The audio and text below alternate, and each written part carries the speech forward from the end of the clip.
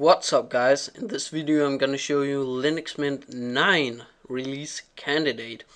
So I was installed Linux Mint 9 on my desktop in let me see, 1 terabyte, and I gotta say I absolutely love this distro. It's like you already know, it's Debian based. A really cool distro, and if you are a Windows user, I would recommend this distro because well, it looks a little bit like Windows, if you gotta say. So let's see, in graphics we got GIMP, which they removed in Ubuntu 10.04.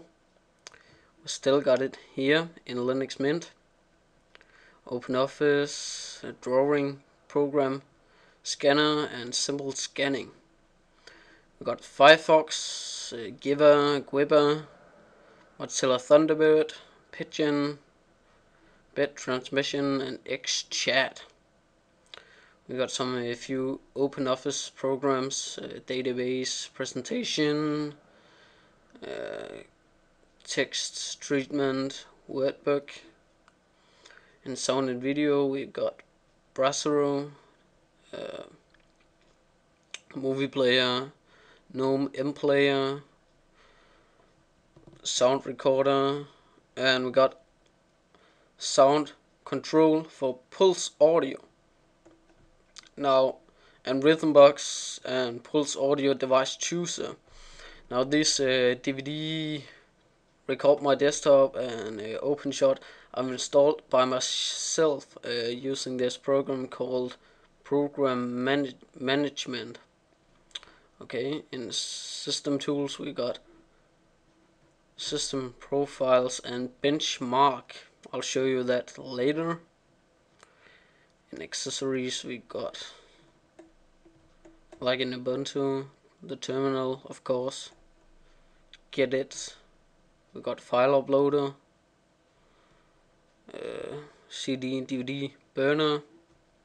Administration we got apt on CD, hardware drivers,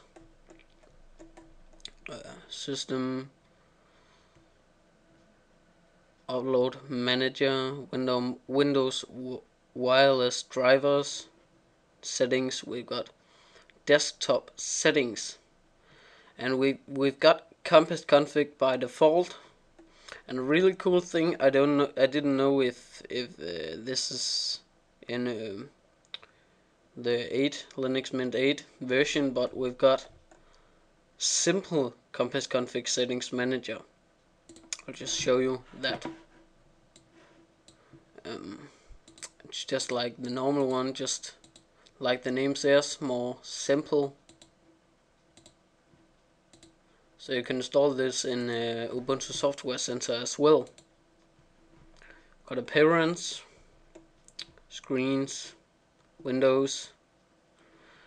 So one thing I would like to show you guys is this program management. Like I said before, it's basically like a Ubuntu Software Center. Let it load. And here we've got featured accessories, entertainment, games, graphics, internet, office, science, and so on. So if I search on DVD, which I use in Ubuntu, we've got it. We've got Record My Desktop and OpenShot, just like I need. Let's see Kdenlive, if we've got that. Oh, sorry. We've got Kdenlive and Kdenlive data. You can read a little bit about the application. Really cool. This is just like Software Center in Ubuntu. Kdenlive data and Kdenlive dbg. What else? Let's go to games. No, you know what? Let's try to search first person shooter. First person shooter. No games.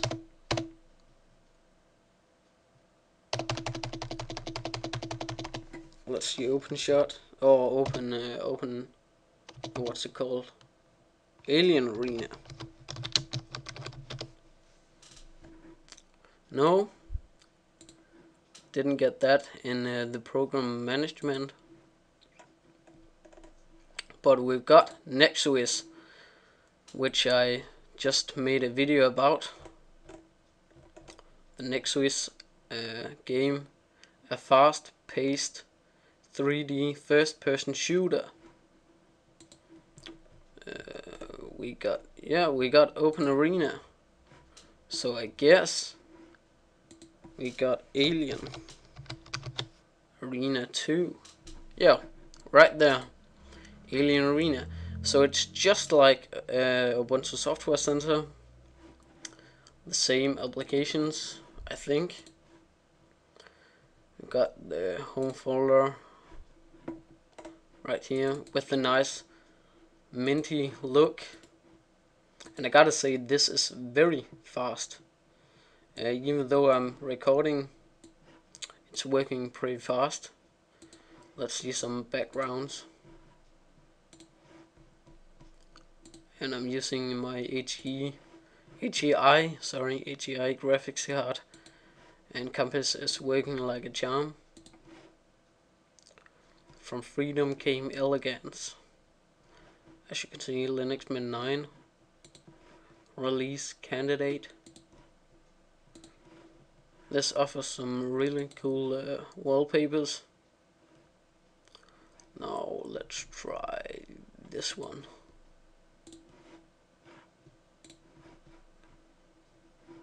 So if you haven't tried Linux Mint, I would highly recommend you to try it. It's amazing. Now let's see, we got the terminal, of course, and control center, package management. So let's go to control center. It's like the menu, basically. Let's see. Yeah, it's like the menu. Sound. You've got sounds. I'm using my Logitech microphone. We can also do this in, let me show you, sound control for pulse audio. You can also do it right here. As you can see, I'm talking. La la la la la la la. As you can see, system sounds set to 92%. Out data, so on. Configuration.